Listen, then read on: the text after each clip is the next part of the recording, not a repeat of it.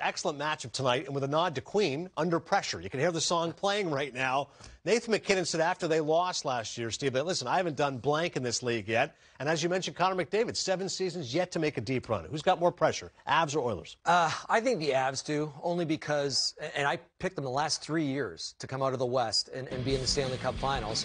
And each time, as you see, they lost in the second round. And so they have, they win a playoff series, but then they're kind of done. And, great teams, that's not a good sign. And they've had those players, and a lot of those players that are on the roster right now have been around for a little bit of time, except for Darcy Kemper. So maybe that helps change their fortunes.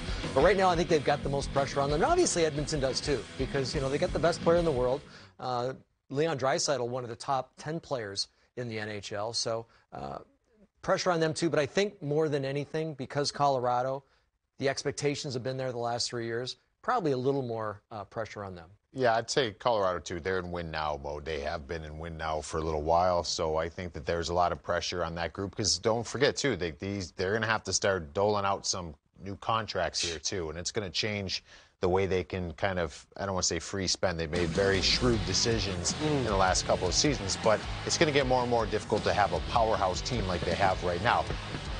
The only other thing I'll say about Edmonton, though, there is, like you mentioned, Connie, a lot of pressure on them, too, because I think if the Edmonton Oilers in the playoffs have just a whimper like they've been. If they lose the Kings in the first round. If they lose to the Kings in the first round, I'm telling you, the ticker for Connor McDavid to leave town is going to be going a little bit quicker. Yeah. And so that's kind of what they have to deal with. I mean, I don't know. Nobody has the expectations for the Oilers like we do Colorado. Right. But Connor needs to start seeing some improvement here with the group. And so, yeah, a lot of pressure on both teams. Yeah, they're going to, with a win streak tonight, Edmonton will earn a playoff spot, 3rd straight year. That's their longest streak since a 5-year run in the late 90s. But to Rupper's point, Steve, I just got to think, if you're Connor McDavid, 7 years, I'm here to win in the playoffs. If we lose the Kings, if they beat the Kings and lose in the second round, hard 5, 6, or 7 gamer, okay, that happens. If you lose that first round, this is going to be tough to swallow. It will be, and there'll be changes there. And does Connor want to leave? Will he demand a trade? Who knows? Ken Holland, does he keep his job as a general manager there? Who knows?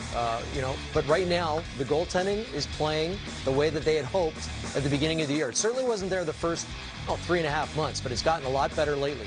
Defensively, they've really tightened things up. That's a good sign going into the playoffs. But if they're one and done in the playoffs, there'll be some big changes. And not just on the ice, I think upstairs, you might see some people get shuffled. You're right about Kenny Holland. The guy's a Hall of Famer, but there's no denying the fact he has not had nearly as much success in this era of hockey. With the Wings, in the past, no question. The scouting development, outstanding. But now, it's been a different ballgame with Kenny Holland. They know that they need to step up there, the Edmonton Oilers.